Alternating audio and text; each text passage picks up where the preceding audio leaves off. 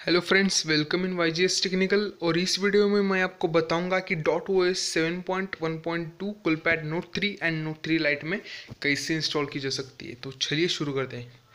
तो पहले आप कोई भी बेस रोम इंस्टॉल कर लीजिए और उसके साथ यह TWRP रिकवरी 3.1.1 इंस्टॉल कर लीजिए। गाइस, मेरे पास इस टाइम मोबाइल नहीं है तो मैं स्क्रीनशॉट से काम चला रहा हूँ, तो सॉरी फॉर दिस। अगली बार मैं मोबाइल लेके ही वीडियो करूँगा। तो पहले आप यहाँ वाइप बटन पे क्लिक कर दीजिए और डेलविक सिस्टम कैश एंड डेटा इन सबको वाइप कर दीजिए। तो अब आफ्टर वाइपिंग इट यहाँ इंस्टॉल बटन पे क्लिक कर दीजिएगा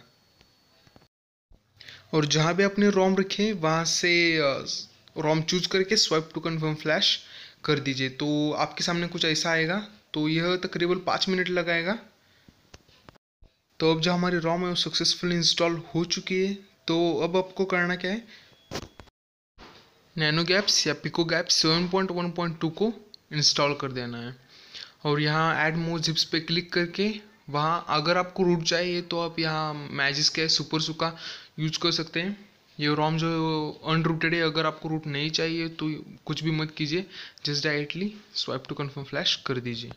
तो अब यहाँ ओपन गैप्स इंस्टॉल हो रहे हैं 7.1.2 और इसके होने के बाद आपका जो मैजिस्क है वो भी शुरू हो जाएगा। तो वो कुछ इस तरह से दिखेगा। तो आफ्टर इंस्टॉलिंग इट आपके सामने कुछ इस तरह से स्क्रीन आएगी। तो अब आपको करना है कुछ भी वाइप मत कीजिए, डायरेक्टली रिबूट सिस्टम पे क्लिक कर दीजिएगा। तो अब इसके बाद आपके सामने कुलपैड का लोगो और उसके बाद एक 10 मिनट तक .os का एक बूट एनिमेशन आएगा, वो बहुत ही अच्छा रहेगा। तो इसके बाद आपके सामने यह स्क्रीन आएगी, लेट्स गो। तो अब आप जल्दी जल्दी इसका सेटअप लगा लेते हैं। तो अब हमारी जो रोम है वो सक्सेसफुल इंस्टॉल हो चुकी है। तो चलिए हम ओवरव्यू की तरफ बढ़ते हैं। तो इसमें जो बग है वो सिर्फ VoLte है। फिंगरप्रिंट बहुत अच्छे से वर्क कर रहा है।